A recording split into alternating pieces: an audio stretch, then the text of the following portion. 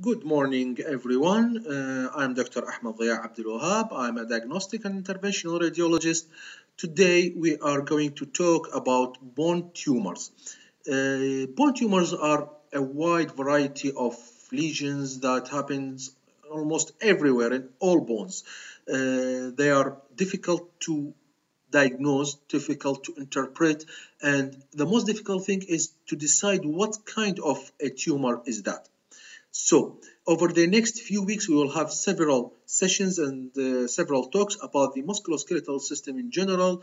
We will have a session on the bone tumors and on the radiolucent bone lesions, a session on the shoulder joint and the knee joint, and some interpretation sessions. So, I would recommend that anyone who needs a further review of the musculoskeletal system, or he feels that it's not his strongest area in radiology, to follow us and to attend our lectures at Rizgary Teaching Hospital, and to review our lectures on our YouTube channels. First, regarding bone tumors, if we come to real practice, when it comes to real practice, bone tumors, almost all of them, they look alike. If you don't know what to look for, what might help you to decide which kind of a tumor is this, so it will be a very difficult job to you. So you need to know what to look for and what are the criteria that helps to decide whether this is a tumor is benign or this tumor is malignant, and so on and so forth. First of all, the rule number one that you must follow in order to have a very good interpretation of bone tumors is never, ever interpret a bone lesion without having an X-ray. You do not interpret MRI of bone lesion or CT scan or even ultrasound without first having an X-ray. X-ray is the most important and most useful diagnostic tool for the bone, the evaluation of bone tumors. So, what are we looking for in the if we have a bone lesion? First, we are looking for clues. Clues that we might help us are the clues of the appearance of the lesion, the location of the lesion, the density of the lesion, and other clues. Other clues, for example, a soft tissue component. If there is a soft tissue component of the lesion, might help you. So, we will talk about these clues one by one. Regarding the appearance of the lesion, there are different types of the appearance of the lesion. First, you need to look for the patterns of the bone destruction, the periosteal reactions. There are different types of periosteal reaction. We'll talk about them in a moment. You need to look for the tumor matrix. What we mean by tumor matrix is that what is the tumor composed of? What's the substance of a tumor? What is it? And you need to look for the expansile nature of the lesion. First, the patterns of bone destruction. Patterns of bone destruction can be categorized into three different types. First, there is geographical bone destruction, moth-eaten bone destruction, and permeative kind of bone destruction. Regarding the geographical bone destruction, what do we mean by geographical bone destruction is that the lesion is sharply defined. If I draw a line on the outline of the lesion and you draw a line on the outline of the lesion, our lines will match, will be exactly the same. That's what we mean by geographical bone destruction. The borders are well defined and there is a narrow zone of transition. What it means that there is a less aggressive, more slowly growing, and mostly it's some sort of more likely to be a benign bone lesion that's having a geographical kind of bone destruction. For example, you see here, this lesion here, it's a non-ossifying fibroma. It's a benign bone lesion, of course. You can see this a very narrow zone of transition. It's extremely well defined. If you can see here, this part that's encircled in red, you can see it's very sharp. It's well defined. If when I draw it, of course, if you draw it, our lines will be the same. This is what we mean by geographical type of bone destruction. So, if we see a lesion that is geographical in nature, what it might be? The top three differentials you might keep in mind are non-ossifying fibroma, chondromyxoid fibroma, and eosinophilic granuloma. Now, for the second part of the bone, for the second type of the bone destruction, we have the moth-eaten type of bone destruction. What we mean by that is that there is areas of destruction with ragged borders. The borders are ill-defined, are not sharply defined. We will not agree on the extent of the tumor. If I draw it and you draw it, most of the times our lines will not match. What this means, it means aggressive kind of tumor, most likely a malignant tumor. So, for example, you can see at this image here, this is a case of multiple myeloma. You can see the whole bone is moth-eaten. There are multiple holes, multiple areas of radiolucency all over the bone, here and there and there and there, even in the acromion process, in the head of the humerus. The whole thing is eroded. It's not it's well defined. It looks like ill-defined. Okay, so this implies a very aggressive kind of bone tumor. What are the top candidates for this kind of bone destruction? We have 4 candidates. First, we have the myeloma, multiple myeloma, metastasis, lymphoma, and in young patients, teens and early 20s, always keep in mind soft tissue sarcoma. Soft tissue sarcoma, it's a common tumor that you need to keep it in mind. Ewing sarcoma.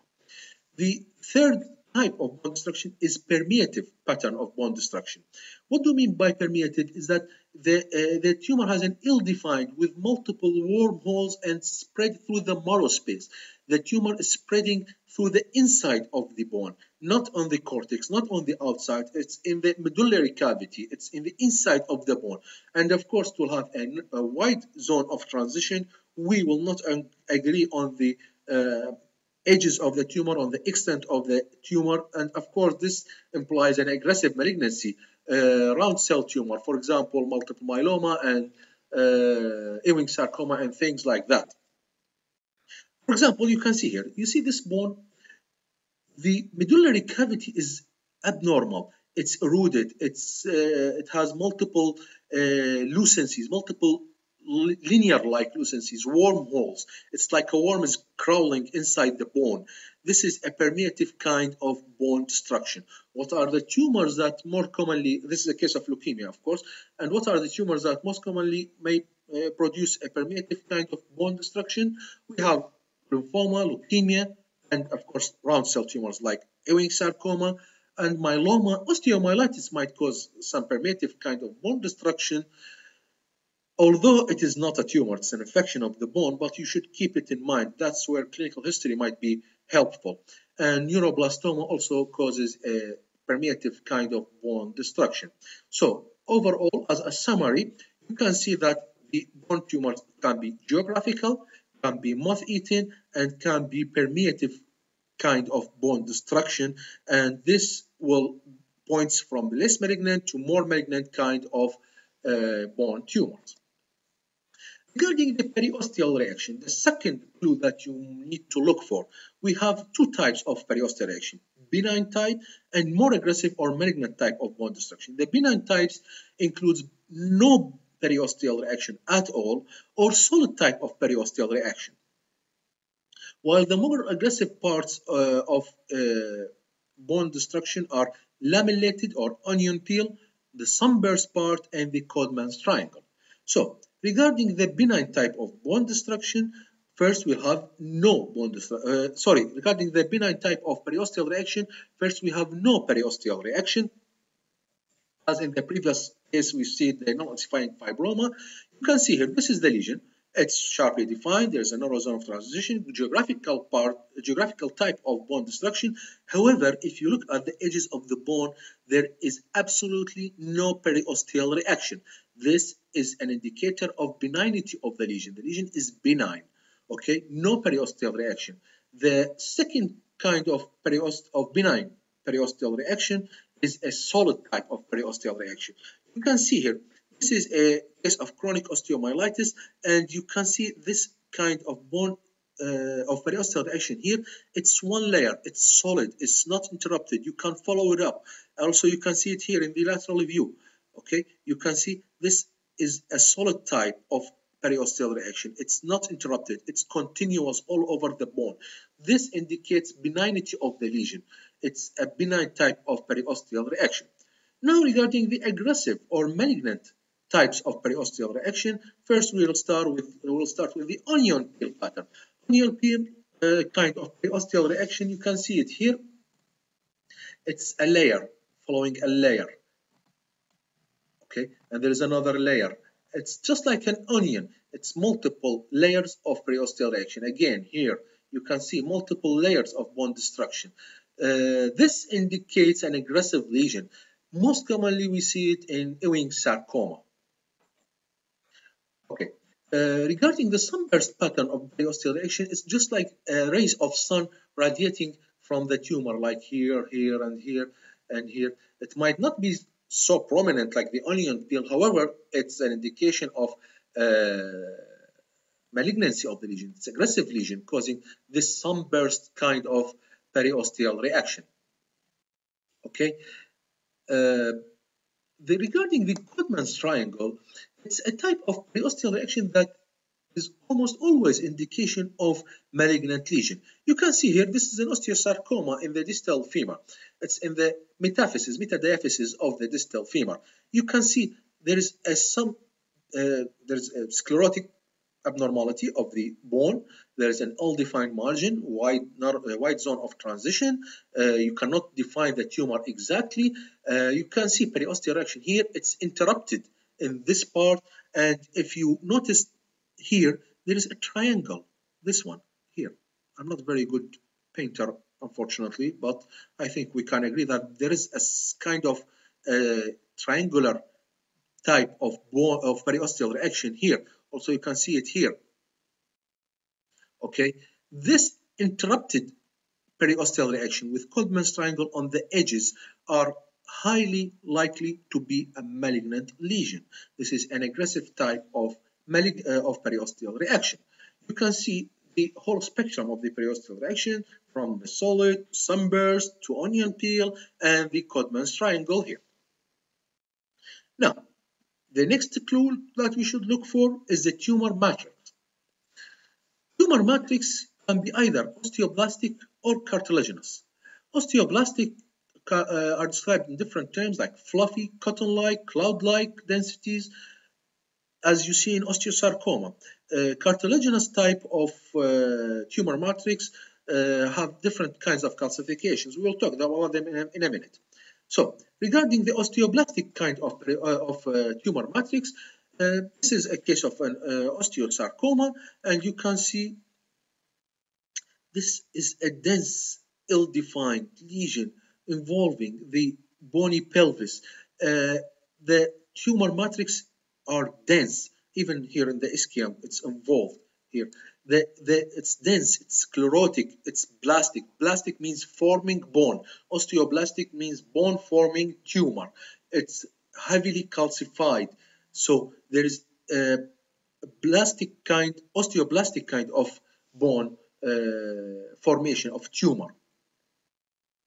Regarding the cartilaginous type of tumor matrix, have many kinds of descriptions. They sometimes called comma-shaped, punctate, annular, popcorn-like in chondromas, chondrosarcomas, chondromyxoid fibromas. And in this case of chondrosarcoma, by the way, is a low-grade malignancy. It's a malignant tumor, but it's not very aggressive.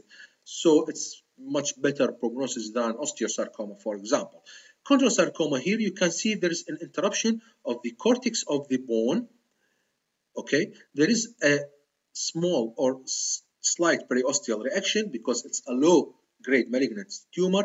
The tumor is a little bit lytic, not very well defined. You cannot agree on the edges of the tumor. It's somewhere here, and you can see the type of calcification within the tumor matrix. The tumor matrix has a scattered calcific foci here and there. It's popcorn-like, comma-shaped, fluffy kind of calcifications within the tumor matrix. So these are the kinds of clues that to look for in the tumor matrix. Now, regarding the expansile lesions of the bones, what are the lesions that might cause bone expansion. The most common ones are multiple myeloma, metastasis, brown tumor, although brown tumor is not a real tumor. It's not a neoplastic process, but it's a misnomer. But we will include it because it might look like a tumor and it is expansile. Inchondromas, aneurysmal bone cysts, and fibrous dysplasias, all of them are expansile lesions of the bone. First, let's start with multiple myeloma. You can see here there is a lesion here in the rib that is expanding the rib. The rib is not it's not the same. It changes the shape. It's expanding.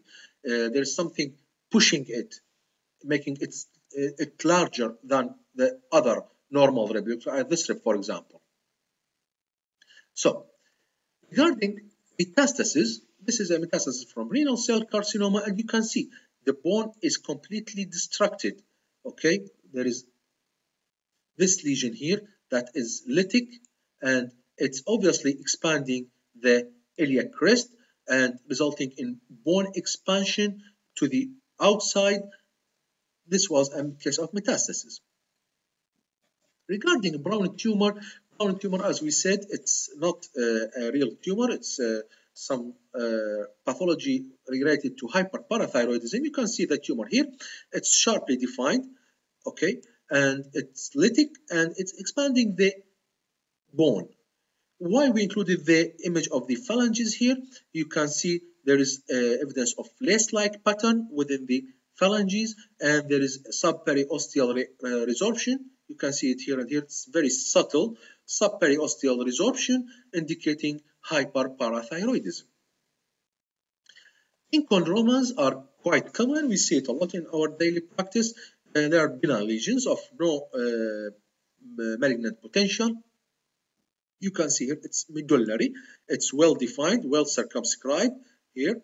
Okay, and you can see there is this comma-shaped kind of tumor matrix of calcification within the tumor matrix.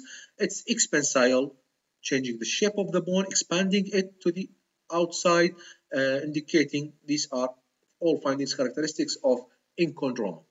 Regarding aneurysmal bone cyst, have very different locations. In this case, if you notice, these are two pedicles of the vertebra. Again, two pedicles here and two pedicles here. And when you reach this L4 vertebra, you can see there is one pedicle here. However, there is no pedicle here. There is a lesion. It appears some sort of slightly increased soft tissue density lesion involving the pedicle and the body on the left side of the vertebra, and it's expanding outside. So this has a wide differential diagnosis. However, this was an aneurysmal bone cyst. So when interpreting X-rays, always take a careful look on the pedicles for the lumbar spine or for the cervical spine. Look for the pedicles. Sometimes you might find a missing pedicle, which might indicate further investigations. Fibrous dysplasia is just this plastic process involving the whole bone. The bone is, of course, widened. You can see here, and it's abnormal shape. It's a benign process. However, it's an expansile bone lesion. Regarding the location of the lesion, you need to consider the following. First, the location of the lesion in the transverse plane. Is it cortical? Is it medullary? And is it central? Is it eccentric? You need to evaluate it in the longitudinal plane. Is it epiphyseal, metaphyseal, diaphyseal, diametaphyseal? Where is it located exactly?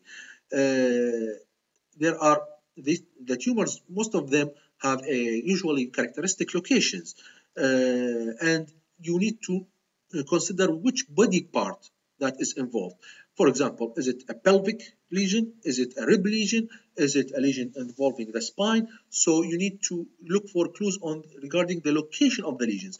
In this diagram here, you can see there is a whole differential diagnosis regarding the location of the lesion within the bone, whether it's central or eccentric. You can see, for example, giant cell tumor here. It's usually above the articular surface of the bone. It's epiphyseal, while simple bone cysts are more commonly to be metaphyseal. and so on, so forth. For example, osteodysteoma, usually diaphyseal, cortical, eccentric, and things like that. So you need to consider the location of the lesion. Like we all know, when you're opening a new project, or when you're buying a home, or we're doing any business, the first rule is location, location, location. So you need to evaluate the location in the axial and sagittal or coronal plane, and the longitudinal plane. You need to evaluate the location in terms of where is it in the bone? Is it epiphyseal, metaphyseal, diaphyseal, dimetaphyseal? Is it centric? Is it eccentric? And where exactly in the body? Is it pelvic? Is it rib? Is it a vertebral lesion? All of these need to be considered before reaching a good differential diagnosis.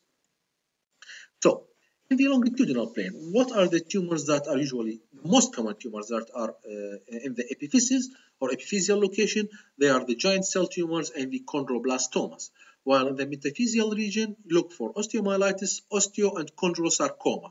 In the diaphysis, look for round cell lesions like Ewing sarcoma, for aneurysmal bone cyst, and for enchondromas. For example, here you can see the location of the lesion is, as we said, characteristic for many of the lesion. For example, this is a simple bone cyst. You can see the lesion is metaphyseal, it's expansile, it's well defined, very well defined, indicating a benign lesion or less aggressive lesion, and there is some sort of a fracture here. This is what we call the fallen fragment sign.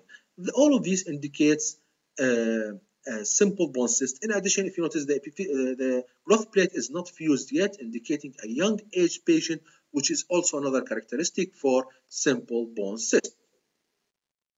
Another lesion that is epiphyseal in location, like we said, the chondroblastoma. You can see it here. It's eccentric. It does not abut the articular surface, and it is very well defined. Again, here you can see it in the hip, in the head of the humerus. The head of the femur. It's very well defined. It is a sharp zone of transition. It has an epiphyseal location, which is characteristic for chondroblastoma. Regarding giant cell tumor is most commonly seen after closure of the growth plate. You can see the growth plate is completely and totally closed here, indicating an adult patient. And you can see it's a lytic lesion here. It's a lytic lesion that is in contact with the articular surface of the joint. Okay, it abuts the articular surface, and it's a little bit expansile. Here you can see it indicating that this is a giant cell tumor. Regarding adamantinoma, the most common location of adamantinoma, as we all know, it's the tibia. You can see here some sort of lytic lesion. It has variable content. There is an expansion of the bone here. It's a little bit widened bone, indicating that this is most likely to be an adamantinoma. Of course, there are some other differential diagnoses like osteomyelitis, but in this case, it was an adamantinoma. Chordoma, it's a very characteristic lesion.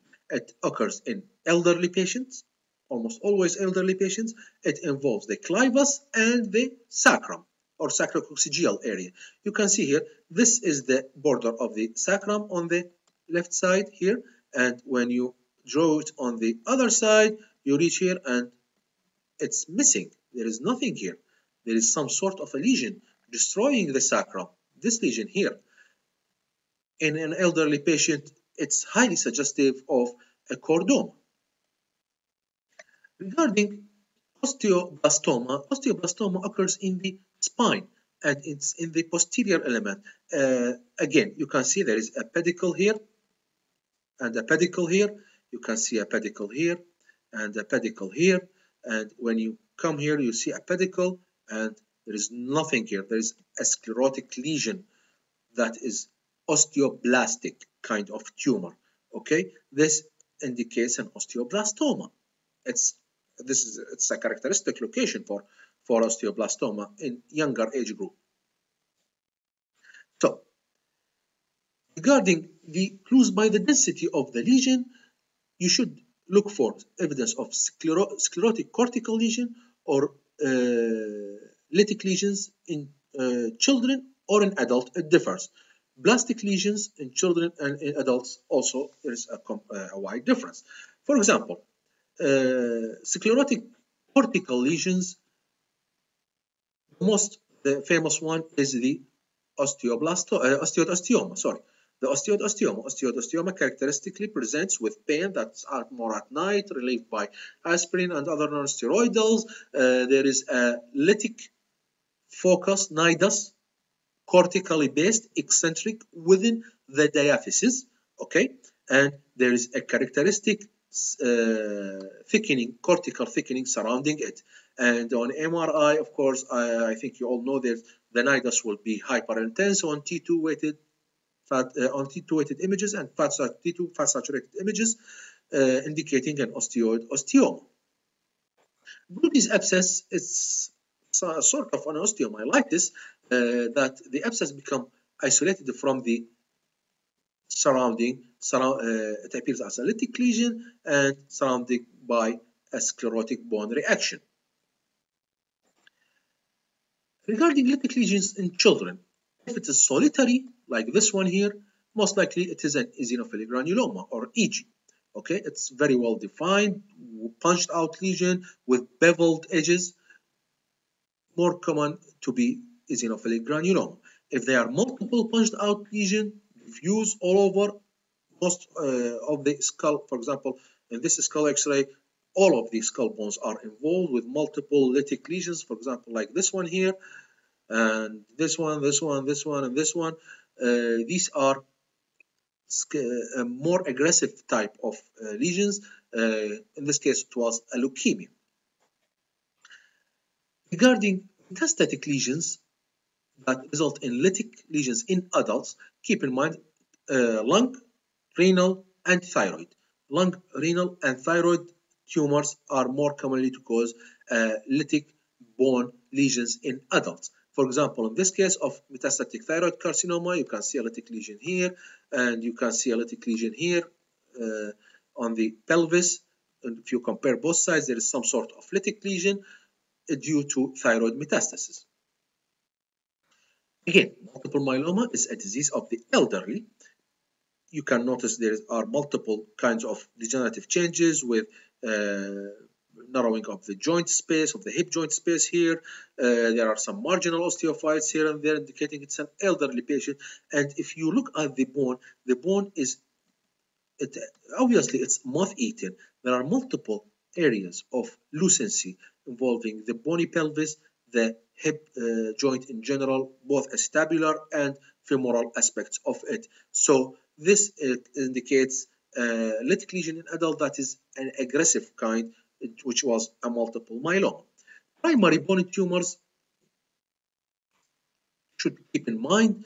In this case, it was a chondrosarcoma. You can see if you compare the pubic bone on the right and left side, obviously this pubic bone is abnormal. It is wide, okay? It is lytic. There is a diffused, ill-defined, decreased bone density with bone expansion here, and it was a chondrosarcoma in this case. Of course, as we said, chondrosarcoma is a disease of the, not all the adults, the elderly.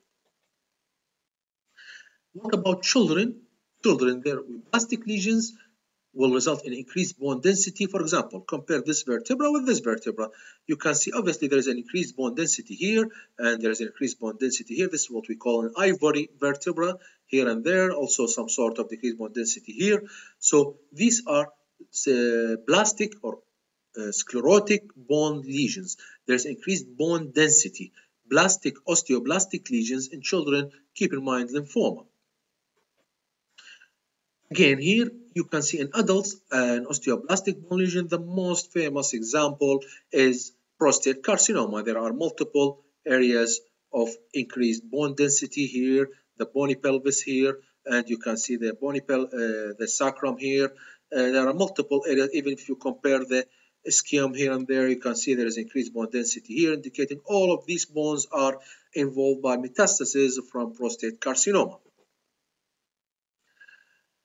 Again, plastic lesions in adults, you can see in this, it's just the same example in children, lymphoma resulting in an ivory vertebra or a plastic or bone sclerosis of this vertebral body here and here. Also, you can see multiple kinds of plastic lesions in the vertebra due to lymphoma.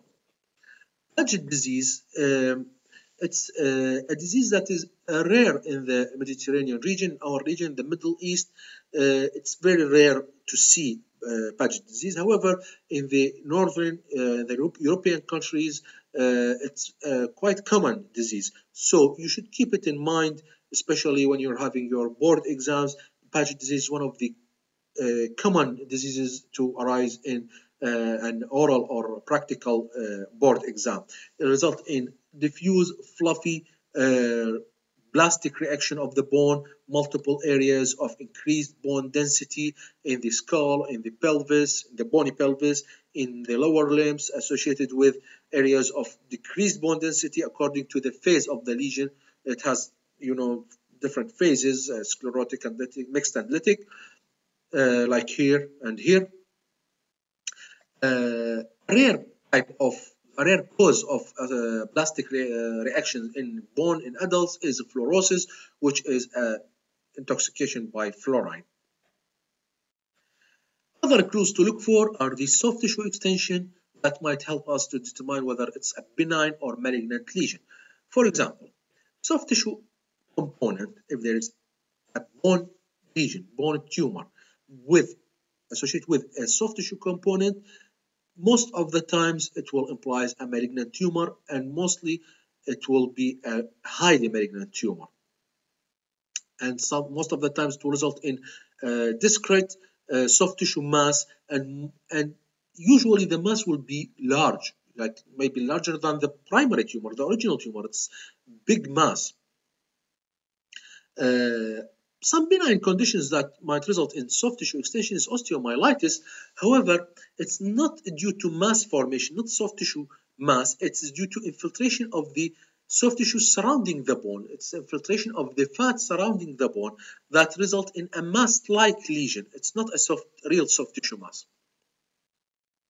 For example, you can see here on the X-ray there is a permeative pattern of bone destruction. The medullary cavity of the bone is not very well seen. It's permeative. There are some wormholes here and there. When MRI is done, you can see that what appears here as an increased or bulging of the soft tissue here. In the MRI, it's very well seen that there is a big, huge soft tissue mass arising from the bone extending to the adjacent soft tissues. In young adults, especially in teens, tumors with a large soft tissue mass almost always will be an Ewing sarcoma. Keep in mind, soft tissue masses, big masses in young adults are most of the times Ewing's sarcoma. Always keep it in mind. Look for other clues to help you decide that this is an Ewing sarcoma or not. So, what are the criteria that help us to decide whether the lesion is benign or lesion is malignant? First, the benign lesions will have a well-defined sclerotic border. It will, most of the times, will have no soft tissue component. It will have no periosteal reaction or a solid type of periosteal reaction, like here. Okay, it will be geographical. It will show a geographical kind of bone destruction with a narrow zone of transition. While malignant lesions, they will have a interrupted periosteal reaction. They will show us some sort of Codman's triangle here and there. Might show a sunburst or laminated periosteal reaction. The bone destruction will be either moth-eaten, like here, or permeative pattern of bone destruction, and it might result in a soft tissue mass, or most of the cases, a large soft tissue mass. These are the main clues to look for when you are interpreting a case of a bone lesion. You need to know all of these clues. You need to look for them carefully. Again, do not ever interrupt bone lesion without having an X-ray. Even in the exam, if you shown a CT scan or an MRI of a bone tumor, always ask for an X-ray.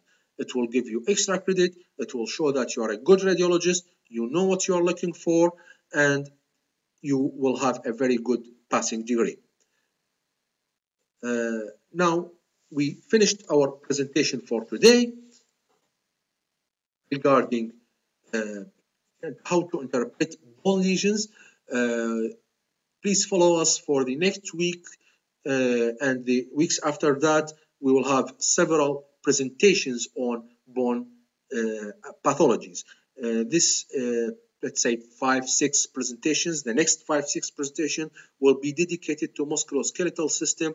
I would recommend every resident to and even young radiologist to follow us up in order to improve your diagnostic capabilities. Thank you very much.